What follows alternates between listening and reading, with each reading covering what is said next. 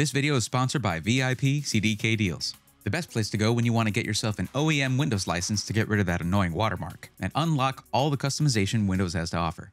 So instead of paying well over $100 for a retail version of Windows, you can get an OEM key for a fraction of the price. Plus, you can use my code BRAY25 to get a nice fat discount off of the already discounted price. Keep in mind that this is an OEM key that gets attached to this system and cannot be used with another one or if you change your hardware. Make sure you get the right key for your operating system. For more information on how to use CDK Deals, click the link in the description saying here's how it works, and I'll walk you through the whole thing. Thank you, CDK Deals, for continuing to support the channel. What's up, everybody? Bray Thorne here at CES 2023 with Arpit of Paradox Customs. What's up, dude? It's good to see you again. How you doing, man? It's a pleasure to be here. Thank you so much for making this interview happen. I love these kind of interviews. I got no filter for you today. I'm down to talk about whatever, man. Today's a celebration of CES. It's also a celebration of a great 2022 for both of us, and I'm sure everyone here that's just worked hard in 2022. So, for me personally, like, I'm still thinking about 2022 because I haven't gotten home since the end of the year. Oh, really? You were out and about for the new year. Bro, I'm so homesick right now, bro. I'm going through it. So I flew to LA on the 29th for the NRG project. We built 15 PCs for NRG Valorant.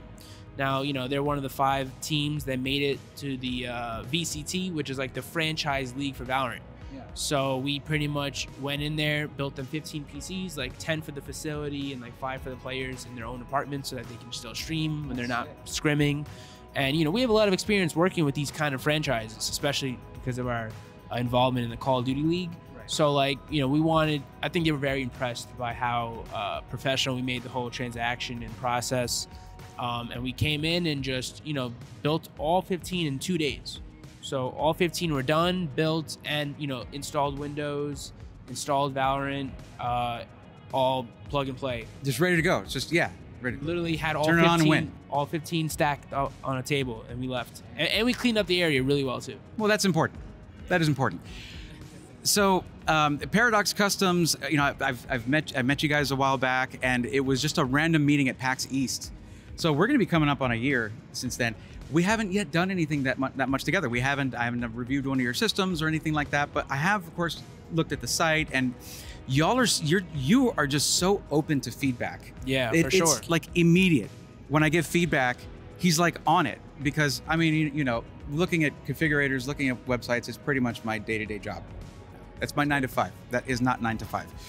I'm more like 24/7. But it's nice in my place, in my position, it's nice to have that sort of, I guess, recognized, that because being in the position I'm in, firmly between consumers and system integrators, I want to help both.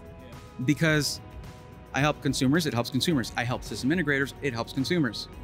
And also small businesses, passionate people, large businesses with passionate people in a very difficult industry. This industry is hard.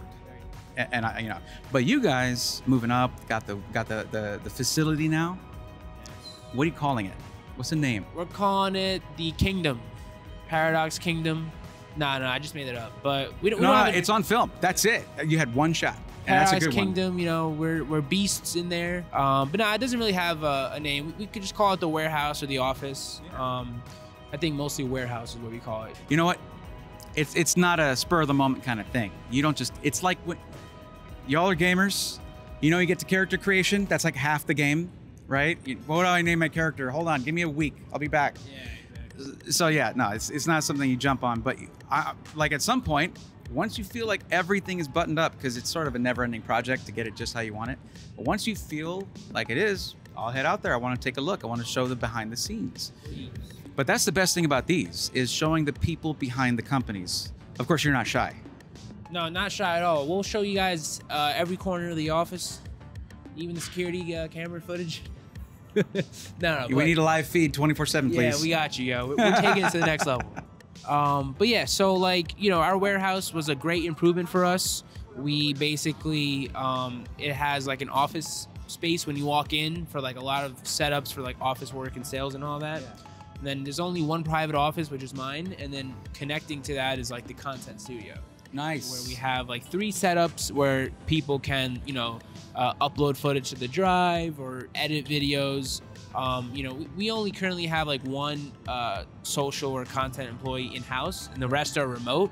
So, like right now it's just 1 employee that really handles a lot of it. The stream, the uploading of footage and all that, and then the rest of the guys, the ones editing and just posting. Right. Well, it is nice to separate that though, because creating content, making the footage and the audio and everything being separated from the editing is nice, because I get bogged down in both. Of course, I got Cuddles who does a lot of the bulk editing for us and a lot of the editing for us, and that's what's up, Cuddles. Wish you were here, bro.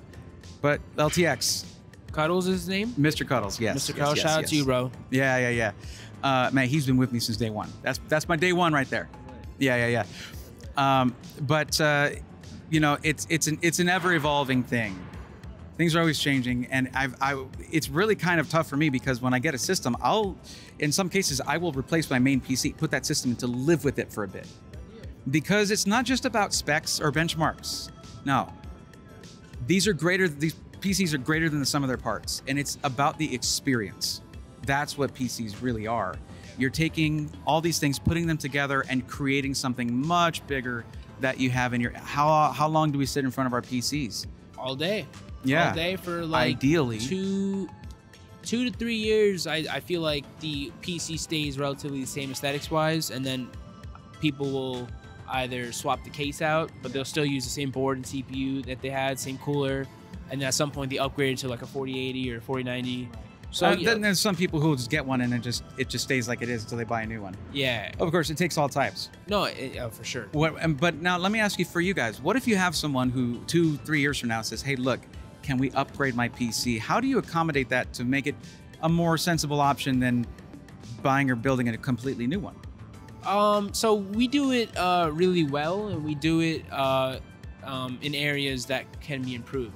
And so CPU, GPU, that kind of stuff, if there's an upgrade path, all that. Yeah, so basically if a customer hits us up, they're like, hey, whether it's a past customer, like it's our PC or it's not our PC, like we can definitely have them send it in, and we provide the shipping labels. So we get great discounts on UPS. Nice. So we'll typically be like, let us provide the shipping label, and then we'll invoice you like for everything, combined. Right. So like if they pay for the return shipping, which obviously, because it's just a repair, it's not like a warranty claim. So like they send it in, and whatever the bill is for like the labor or the parts, they're like, that's the total. Right. And now when it comes to the actual specifics, like we definitely do recommend what they should go with. Yeah. But we also ask them what they're in the mood for. If they have a case that is not that old and it has a lot of fitment, then why change it? Yeah. So we typically make the best decisions for them, and then if it's like an old CPU and an old motherboard, then we're gonna tell them to upgrade it. Right. So where in the specifics, we like an area where we can improve is we don't really do trade-ins. So like if you have a PC with like a 7900X and you want to trade it in for like an Intel, right? For whatever reason, like, yeah, sure, that's it. A 7900X. Because it's something that you can turn around and actually sell. Exactly. We don't like, we used to be like, oh yeah, with 3700X, bro, like I'll give you like 120 for it. Like, I guess we could figure it out. That has lost us thousands and thousands of dollars by taking in parts that we failed to resell. Most system integrators don't do it. It's not a common thing. It's something that only on a smaller scale is possible and still not profitable. So yeah. And I don't think that anyone's going to be like, I can't believe they don't take old computers. However, I think, what I think would be cool? Work with a program that redistributes them to those in need. That'd be kind of cool, to where it doesn't really come to you. You can redirect, but then the customer doesn't really get anything back for it, but at least there's going to be a percentage of them who are like, oh yeah, I'll donate it. That might be kind of a cool collaboration. That's a great idea. No, it's a genius idea. I'm full of them. I mean, bad ideas. I mean, no, these are all great ideas so far. But we definitely have, we definitely can do that, get that going. And, maybe you could, maybe if they do it, if they donate, maybe you just provide a discount code or something. Yeah, just exactly. nothing that's gonna, because already hardware margins suck. So nothing that's gonna like keep y'all from being able to do business, but something that'll encourage, and you know, you're like, hey, thank you for donating. You know what I mean? Yeah. That'd be cool. We can do that, and I think that we tend to recommend, you know, them getting a new PC in the beginning. Right. So if they're like, hey, I want to upgrade this, I will typically ask like, yo, like, you got any family members or like things you could sell it to, like a hand-me-down? Yeah. We get celebrities too, like, yo, let me sell my PC. I'm like, bro, like, you gotta have some, you know, family member, some you can pass this down to. Yeah. But you know, if they want to go that route, I think that we are definitely still like the best or one of the best in the repair section. It's not something we talk about much, but like, you know, with a company that we're still, you know, the size that we are, the attention to detail we give to every customer, you're gonna get the best service from us. You know, you send it in, we like, oh yeah, let's put this in this case, let's get you the latest CPU, latest board.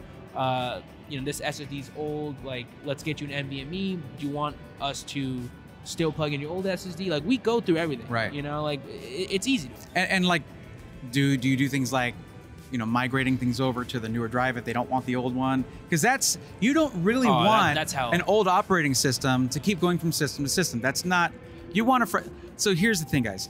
If you have an older PC with an older type of media for your drive, like a hard drive for one thing, but also even an SSD, an NVMe SSD is gonna be way faster. So the best thing to do is actually back up all your files that you want on the new one to the cloud. Yep. And it's gonna write so fast to the new system, and you're gonna have a clean slate. So if you've recommended that to people, just know you can point them at this video. Listen, you listen to this man if he tells you to do that. Just back up your stuff, and that old operating system, it did its job. Let it rest. 100%. And like, you gotta move your Windows to the fastest drive. You know? Like if you have an SSD with the 500 read and write speed, like, and you get, and we're gonna, you know, the slowest SSD we offer is like 3,300 megabytes per second. And you're going up to like 7,300. We saw drives here that are like 12,000 megabyte per second. 12 gigabytes a second. That's faster than Fios internet. Yes, it's faster than Sonic the Hedgehog. Yeah. So this is the end of the show, by the way. People are like tearing down their stuff. We hadn't gotten to get together. This is a good time. This is a good time. Yeah. Nah, for real. You have to close it out the best way. I'm very happy to be friends with you, man. I really do want to work with you long term. Yeah. You know, if you guys are watching this, you guys are supporting a great dude who's making some great content, and he's ahead of the game, and he's only going to stay ahead of the game. I think that system integrator content creators will be like very popular. I want there to be more. I want more people to be served by. It's such an underserved audience. Yeah. You guys deserve more. So from what I like, there are some content creators who are doing more of that. Justin Roby. You guys should, if you haven't already talked to Justin Roby. Yeah, Robitech. Oh yeah, I like Robitech. Yeah, I look up to the guy. He's amazing. Yeah. No, I saw him at CES. Yeah, I mean, like, competition's good for you. Same way you're saying, oh, I'm gonna get into shorts. If your market was more saturated, you would have already gotten into shorts, because you would have been stressing when all the other people were posting about it. See, I don't do shorts or TikTok, and I just hit 25K subs on YouTube 2 days ago. Huge shout out. Thank you guys for subscribing. Thank you guys for being part of the channel. Had I been more on top of short form content, I would probably have been there already, but growth is not something I get obsessed over. Of course. It's quality. That's what I'm more obsessed with, and making sure that when someone goes out of the way for me, like say you guys send out a PC, you're gonna get awesome B-roll on it, all that stuff, and of course an unbiased look at it too. So if there's anything that you guys can improve on, I provide that as a value. Yeah. If it's like, okay, this is, and I've actually had some system integrators change things based on some things that I found. Yep. It helps everybody. It's awesome. So we had a spelling mistake on the Mac Cube, and you called it out. I forgot about that. And the funny thing is like, when I watched it, you were so cool about it that I was like, I had like a sigh of relief, because like, you know, like that relief where you just trust somebody even more, because you're just like, it's all right, guys. It's just the beginning of the website. It's a beta. Like, moving on.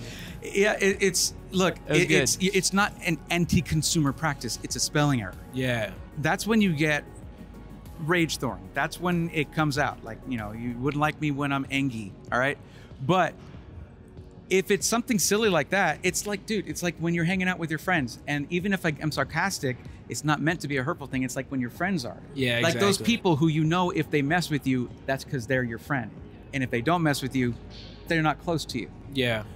But No, it's good, man. system integrators do a lot. Like it's such an important industry, and you know what you're doing. I like what you're doing. I like the way you guys handle socials. So I'm looking forward to what you guys do in 2023.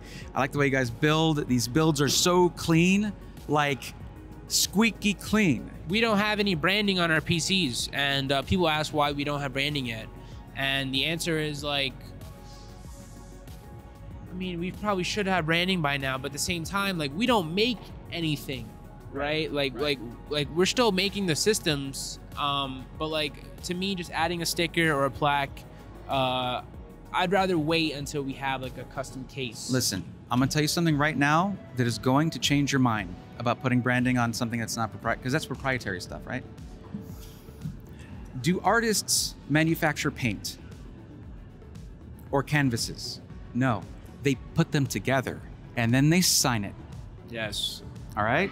No, you're right. This is taking disparate parts that are meant to go together, but taking parts, putting them together in your own way. And it deserves your signature.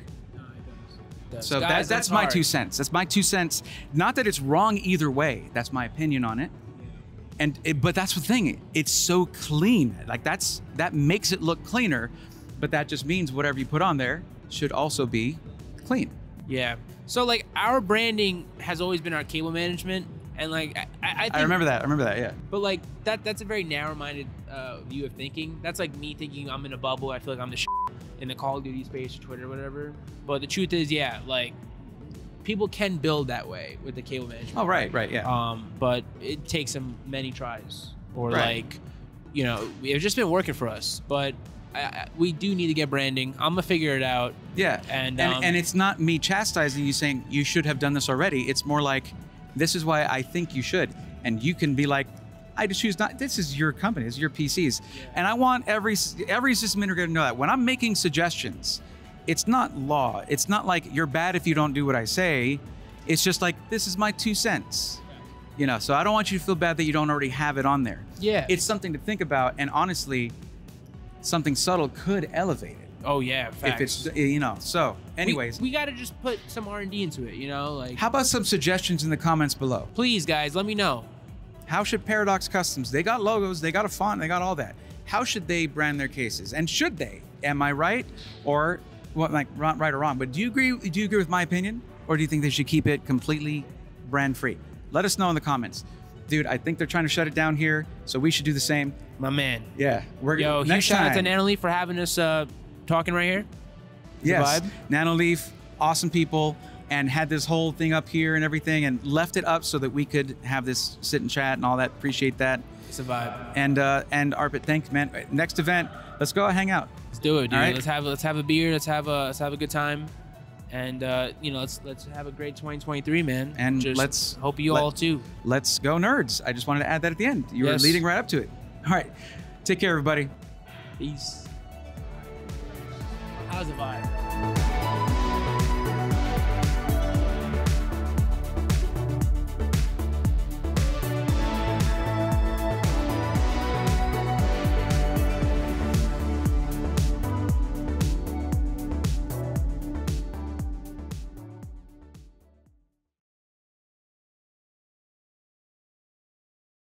It's a vibe.